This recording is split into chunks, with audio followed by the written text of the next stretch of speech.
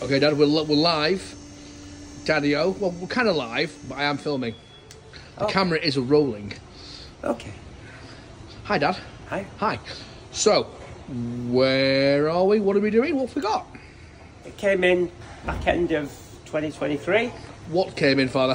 Focus, 1 litre, ecoboost. 1 litre Focus ecoboost. And what were the symptoms, Dad? Towed in by the RSC with a report of turbo possibly passing oil. Yes. It was black. Yes.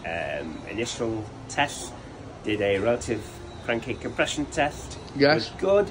Check the ignition energy. A relative compression test. Now, explain to our viewers exactly, in simple terms, what a relative compression test is. We're looking at the amount of work done by the starter motor using the battery to overcome compression. What you're saying is a non-intrusive test on engine performance, correct? Takes seconds. Takes seconds. Takes seconds, tells you a great deal about the pressure in the cylinder during compression. Okay.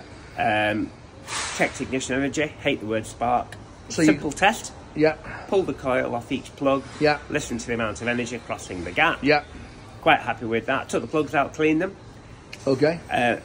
Obviously did a serial check first. Of course. It indicated number 3 as being the problem. When you say serial check, you mean you plugged in a diagnostic computer and you extracted any what's called vehicle diagnostic trouble codes, or as we used to call them, DTCs. Yeah. Yes. 303 was the code. Misfire number 3. Number 3. Oh, and what have we got here, Dad? What separates? What's benefits of using a specialist garage? What have we got here? Well, without any great intrusion into the engine, apart from taking the injectors out, we'll come to that. Yes. We had to establish that the likelihood of it being mechanical was reduced to virtually 0. Yes. The possibility of it being ignition virtually reduced to 0. Yes. I didn't use the scope at this point. I could have done. Don't use a sledgehammer to crack an egg.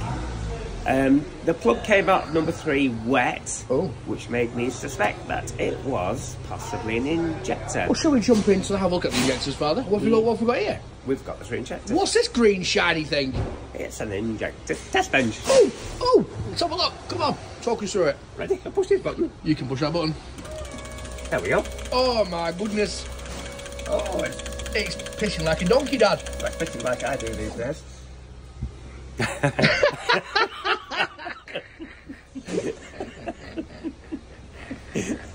Oh dear.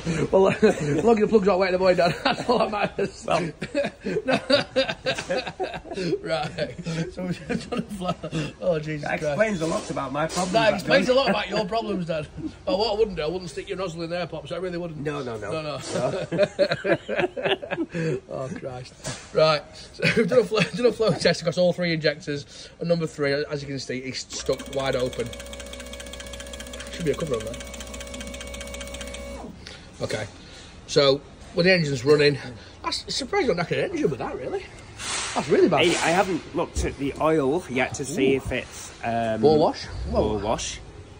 That's really bad. It is bad, actually. That's terrible. Yeah. That is definitely pissing like a Well, donkey. I'm going to go for all 3 injectors. I'm not going to...